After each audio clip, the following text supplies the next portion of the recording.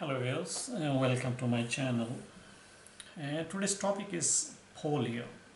But before starting this topic, I would like to request you to like, subscribe and share these videos to support this channel.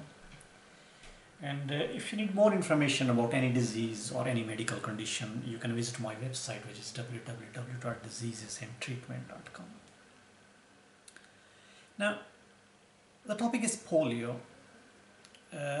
Its full medical name is poliomyelitis, and it's a highly contagious disease, and it's caused by the virus which attacks the nervous system. So the children younger than 5 years are more likely to contract the virus than the children older than 5 years.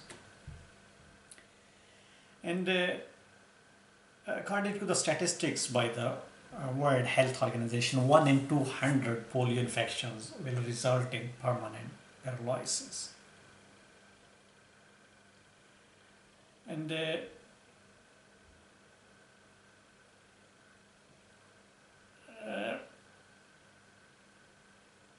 since the vaccination has been started, the regions like America or Europe, Western Pacific and Southeast Asia, they are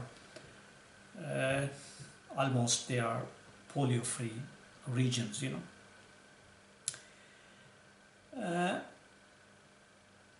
the polio vaccine was developed in 1953 and it's available since 1957. And since then, the number of cases has dropped dramatically.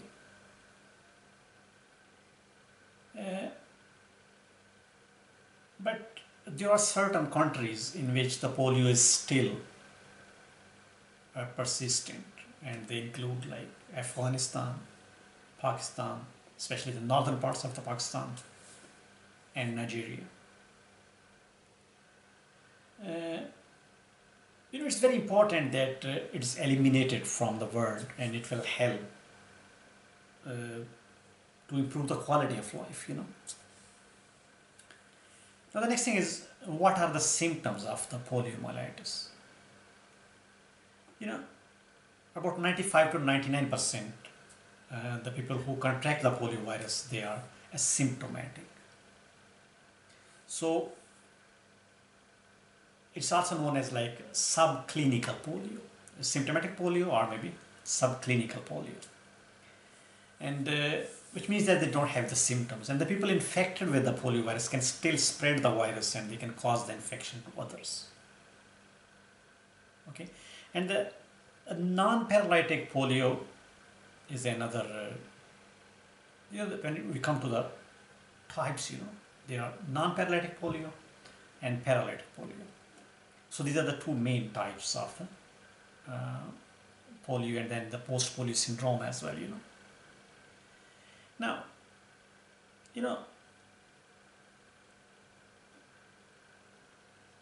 the signs and the symptoms of the non-paralytic polio can last from maybe somewhere between 1 to 10 days, and these signs and symptoms include fever, sore throat, vomiting, fatigue, and headaches, and it's also known as the alternative name for this one is like abortive polio. Now the next thing is, what are the symptoms of paralytic polio? About 1% of the polio cases can develop into paralytic polio. So paralytic polio leads to paralysis in the spinal cord, brainstem, or maybe both brainstem and spinal cord. And where the spinal cord is involved is known as spinal polio. If the brainstem is involved, is known as bulbar polio, or maybe bulbospinal polio, where both are involved. Now, the initial symptoms are similar to non-paralytic polio, but after few days, maybe a week, the more severe symptoms appear, and they may include loss of reflexes, spear like kind of severe muscle pain, or maybe loose and floppy limbs, sometimes just one side of the body, and sudden paralysis, like it may be temporary or it may be permanent, and deformed limbs, especially the hips, the ankles, and the feet. And it's very rare for the full paralysis to develop, so it's less than 1% of the total polio cases will result in permanent paralysis, so it's rare. And in 5 to 10% the polio cases, the virus will attack the muscles that help you to breathe, and which can be fatal and can cause death, So another one is like a post-polio syndrome. Well, in that case, what are the symptoms? Well, it's possible for the polio to return even once you have recovered from it, and this can occur about maybe after 15 to 40 years, of the initial attack. And the common symptoms in case of the post-polio syndrome are like continuing muscle and joint weakness, muscle pain that gets worse, or becoming easily exhausted and fatigued, feeling weakness, muscle wasting, which is more commonly known as like a muscle atrophy, and having trouble while breathing or maybe swallowing the food,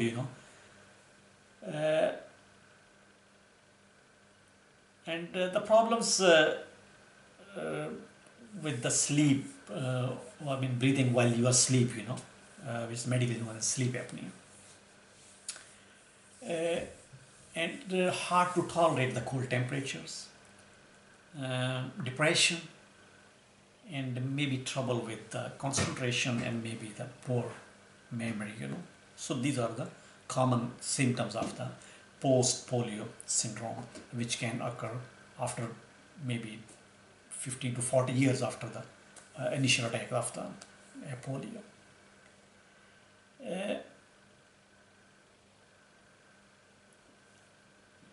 Well, the next thing is how do someone catch this virus, Well,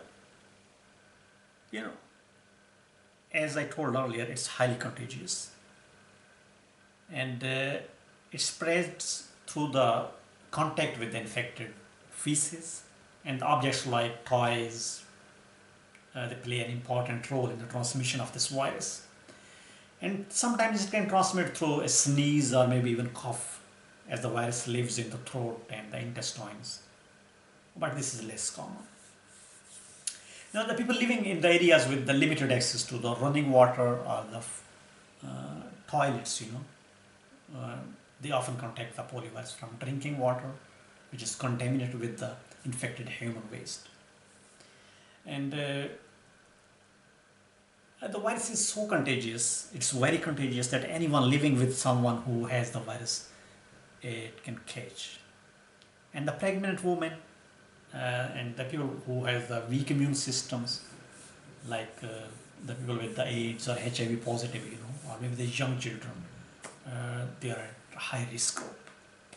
And if you have not been vaccinated, then your chances increase that you can get the polio virus. Or if you are specifically when you are traveling to the area where there has been outbreak of the polio, and living with someone infected with polio, or hand the lab specimens, or maybe if your tonsils are removed, or like you are stressed, so in that case you are more likely that you can get the polio virus. The next process is about the diagnosis, Well, mostly your doctor will be able to diagnose you simply by having the medical history and the physical examination. Now, during the physical examination, doctor will look for any kind of impaired reflexes and neck stiffness, and specifically if you have a problem in lifting the head while lying flat, So these are the signs your doctor will be looking for during the physical examination. And there are also lab tests for your throat, like fluid, or maybe a stool, or maybe cerebrospinal fluid, or spinal tap, So I will order the test just to confirm the diagnosis. The next thing is about the treatment, Well, we can treat the symptoms. But the virus runs its course, So as we know that there is no cure. And the best way to treat the polio is to prevent it to happen with the help of the vaccinations, And the supportive treatments may include to control the symptom, like the bed rest, or maybe the painkillers, or antispasmodic drugs, or the muscle relaxants, antibiotics to treat infections, and the portable ventilators to help to improve the breathing, physical therapy for maybe the braces to help walking, and heating pads, or maybe the warm towels to ease the muscles and aches and spasms, and physical therapy which helps to treat the pain and the affected muscles, or maybe the pulmonary rehabilitation in case where the lungs are involved. And in extreme cases, you may need the wheelchair or maybe other mobility devices, to gain them, to make the patient more, comfortable, less dependent, on the others, So these can help to increase the mobility. The best way to prevent is the vaccination, and every single child should get vaccinated for the polio. Thank you very much for watching this video. If you need more information about any disease or any medical condition, you can visit my website, which is www.diseasesandtreatment.com. And please do not forget to like, subscribe, and share these videos to support this channel. Thank you. Goodbye.